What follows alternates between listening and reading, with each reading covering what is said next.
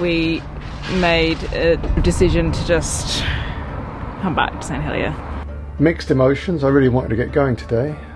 Oh. It's a difficult one. It is.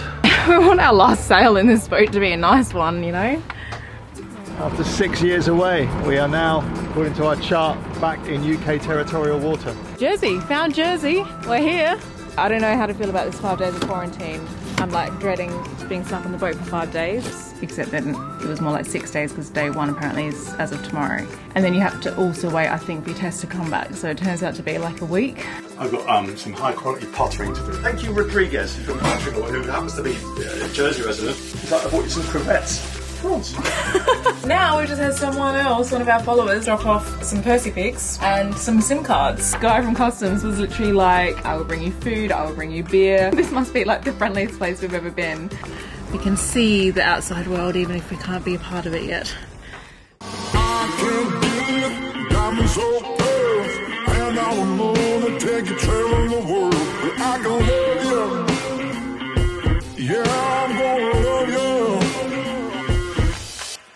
I'll give you the whole of what I've got. The fancy finds, baby, I have not. Just gonna love you. Yeah, I'm gonna love you. I'm gonna love you, baby. Cross my heart and hope to die. Good morning, everyone. Day 3 of quarantine. So far so good, I think. And to be honest, we're just kind of getting on with a lot of work. I don't know, it doesn't seem like such a hardship. I have to say that, like, everyone has been so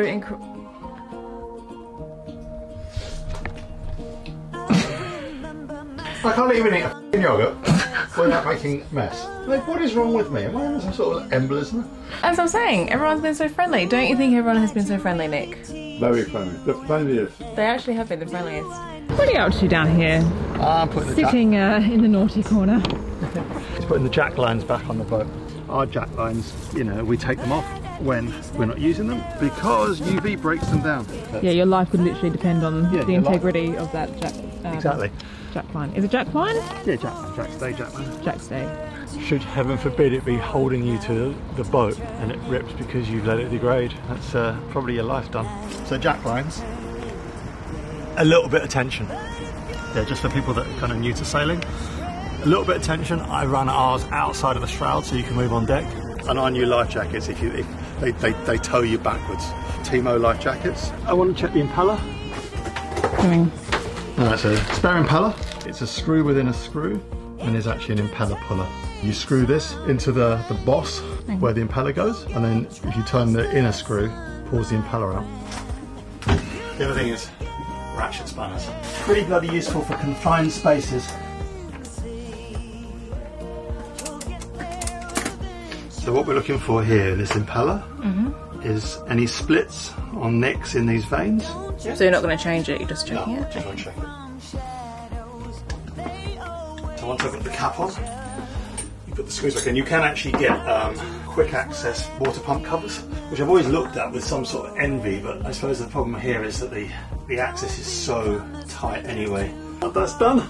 To run the engine up for 10 minutes. I'm going to run it up for 10 minutes.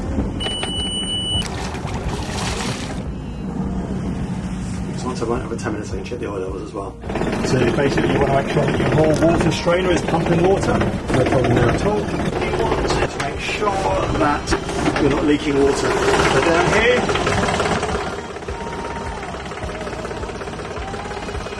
you want to make sure there's no water coming out from the water pump.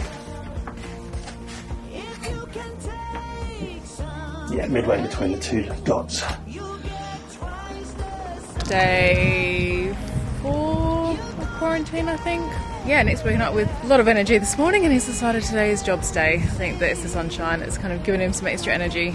Today he's getting on with all his chores. One thing we have noticed is that our port side nav light at deck level is touch and go. It doesn't work all the time. So I'm going to go and check that. It's either a broken filament or it's just a poor connection. Oh, so it wasn't a light bulb at all. Oh, that's good. Okay, so something that every boat owner should own: contact cleaner. Everything that has an electrical connection will at some point get corrosion in, especially if exposed to the elements. Literally just spray on it, it dissolves corrosion. There we go. That's there. Now, some of the more astute-minded of you will notice that they're filament bulbs. The reason is that we very, very rarely use these. We tend to use the tri-head mast because we're sailing. Those at the top are LED. However, LED ones are even more sensitive to corrosion. I'm now going to go and check the starboard one and the stern light. Yeah, working fine. Yeah, that's working fine. Those are our pre-departure checks. Nothing else that needs to be done before departure. We're escaping the marina, but only for the purposes of doing a COVID test. Yeah, so day 5 test today. We have to get a bus somewhere. We've got instructions. The contact tracer sent us an email with instructions. So we're really hoping that by this time tomorrow, we'll have an email saying that we're negative and we can run free. Either way, it's nice to just get off the boat and go on a little adventure, even if it is just to the airport, and to get a swab shoved up our nose. Well, we found the testing centre without too much of a problem. Fairly easy, big yellow signs everywhere. And we've been told to wait in this little waiting room. Now we wait.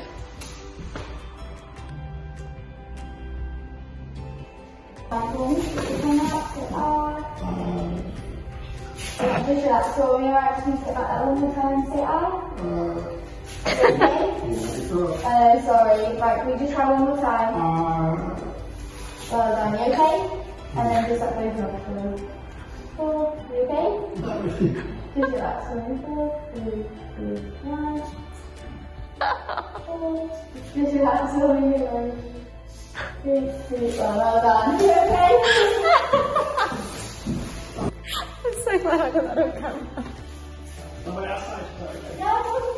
Honestly, humans a bit my brain with that thing. Yeah, she was a bit more forceful than the first lady, wasn't she? Forceful? She was she was a bit forceful.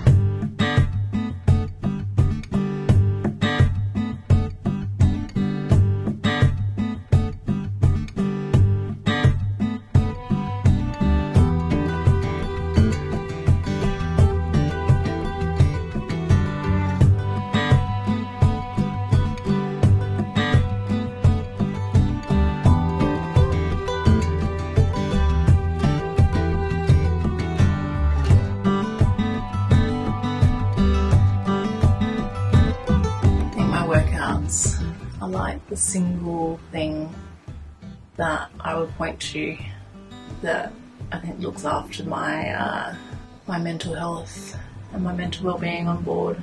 It's good for your body. It's good to have alone time by yourself. It releases happy hormones, endorphins. So kind of from a chemical point of view, it makes you feel good, and it forces you to get away from the computer, take a break, reset. Sometimes I find that, like, if I'm having a grumpy day or I'm getting frustrated with something, you know, with work or whatever, taking a break and doing a workout is the best thing that I can do. I find it very therapeutic. I was never even like that into going to the gym or anything when we lived in London, but since moving onto the boat, having like half an hour every day just to myself. This is my time, this is my alone time. It's, you know, protected, dedicated time that I devote to not just my physical health, but my mental health as well. Highly recommend it. It definitely makes me feel good, and having a nice stretch at the end is like a reward for working hard.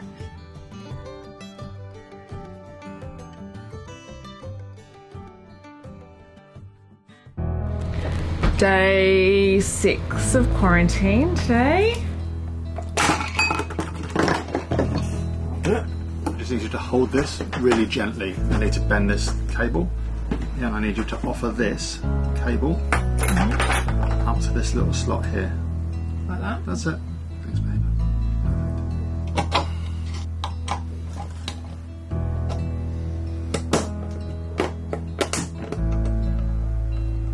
We're hoping, fingers crossed, that the email comes in today, not only letting us know the result, but that the result itself is actually negative. What are you wanting to do first when we get our pub? Pub. You got anything else to say about that? No. Pub. How are you feeling after 6 days of quarantine? Fine. You don't mind it, do you? No, I quite like it. I'm tightening the stanchion bases. Alright. Is this the people? No. Nothing in my email yet. So the last time we got an email from the contact tracer, 10 to 4. maybe like it's an automated system where at 10 to 4 every day they send out the results. We should get the result this evening.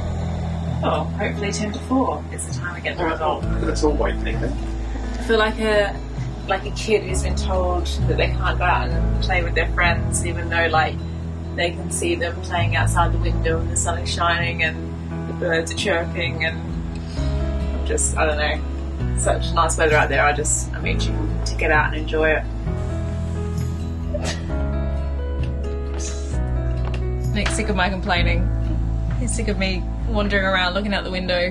Nick's phoning the contact tracers. He really wants to go to the pub. Yeah, my name's Nick Fabry and my partner, my wife is Teresa Vanderloo. Alright, thanks so much.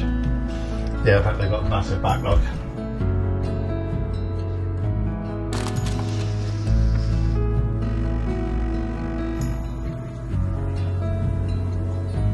I'm going to dress up in a Freddie Mercury style pointy bra, hoover around someone's front room and scream I want to break free over and over again. We just got our results. We're free of COVID and thus we can get off the boat for the first time in a week. I'm excited. They told us on the phone last night. They called to apologise after Nick called them and was like, "Where's my result?" Which I thought was We're like in a very small little rowing boat. borderline rude, but we were a bit desperate. And they were lovely about it. And it's 11 o'clock and we just got the email through. So, let's go and explore St Helier.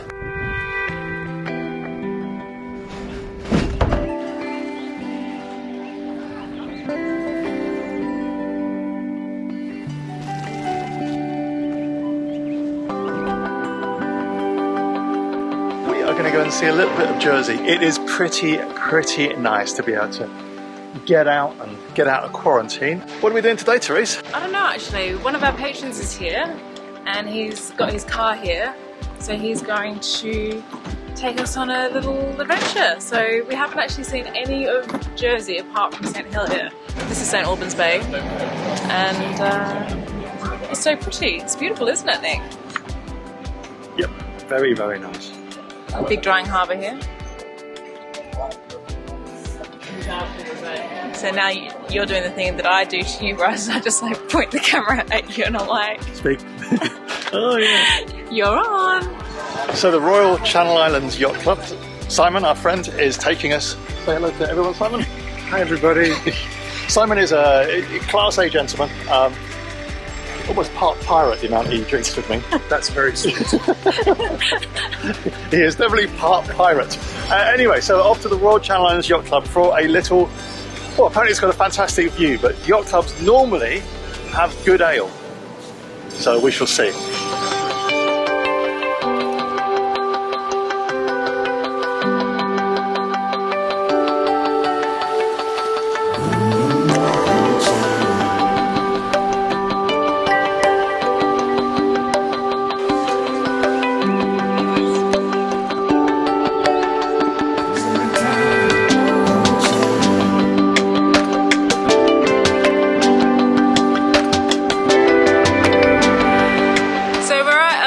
Of some description. Well done. Play National Geographic. What's it called? Corbier White. Corbier, thank you everyone. I know that we were in quarantine for a week and therefore probably getting out gives us a whole new lease of life, but visually it's amazing.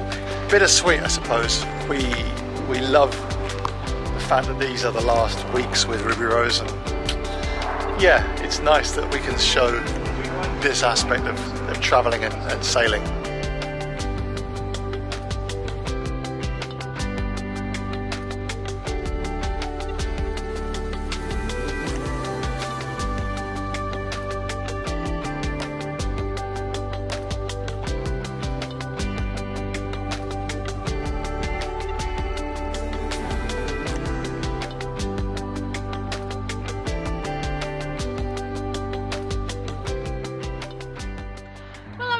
That so far we're really enjoying our time here in Jersey.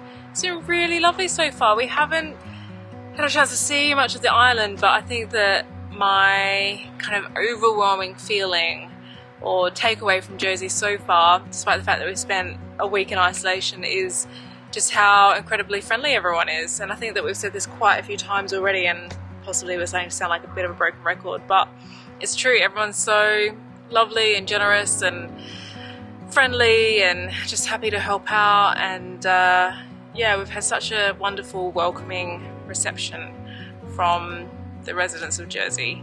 Getting a really, really nice vibe. So it's a very, very, very windy day. Yeah, it's really windy today. Storm Ellen is blowing through, so... Link to diagram of storm. Storm Ellen right here. Lovely coffee. We've been here a while now. It's been pretty nice actually. Getting out of quarantine has been a huge relief. We are now just waiting for a weather window to get ourselves home, back to the UK. And that weather window comes on Monday, so that means that tomorrow we will leave, go and anchor for the night to get ourselves in position to take the tidal stream north, and then Monday morning about 7 AM we will leave. So there's a place called near St John's Village, which is about here, which is directly opposite where we are now. So that in itself will cut time off the journey.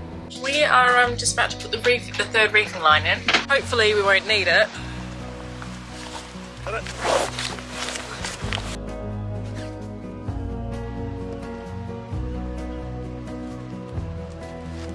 That's it, my love. That's it, all done?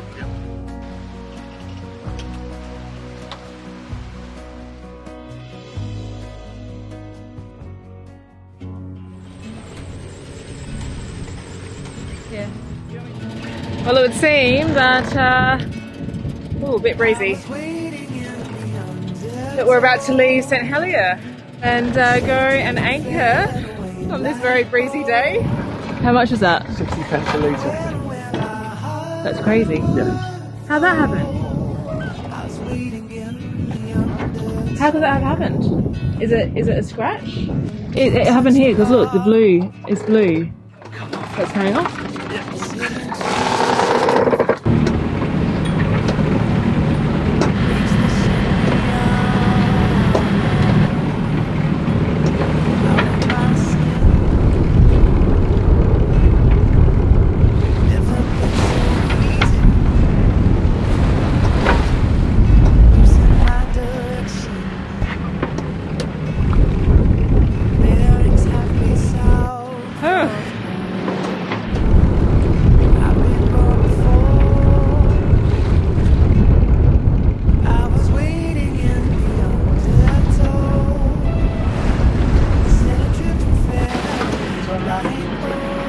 I don't know, like we're out here now, we might as well anchor, and then if it's then we can come back in tomorrow.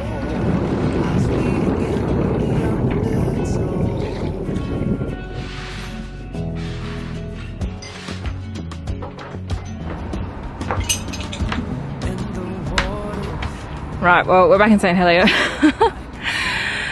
And the sun's come out and there's bright blue sky behind me now, so you know, we made a kind of executive decision to just come back to St Helier.